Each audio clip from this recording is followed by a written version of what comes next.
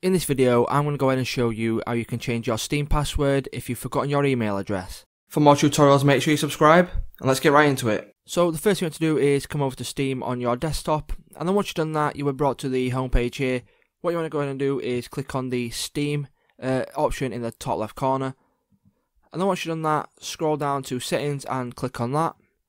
And then once you've done that, as you can see, there's an option there for Change Password. Go ahead and click on that. And then once you've done that, it will open up a new tab. So what you want to go ahead and do now is click I no longer have access to this email address. And then what it will do is it will bring up a thing for you to enter your password. So I'm going to go ahead and enter my password now. So once you've gone ahead and entered your password, all you need to go ahead and do is click on continue.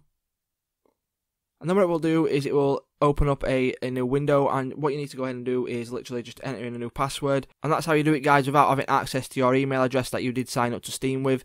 So it's just that simple, guys. If this video did help you out, please remember to leave a like, comment, subscribe to the channel, and I'll see you in the next one.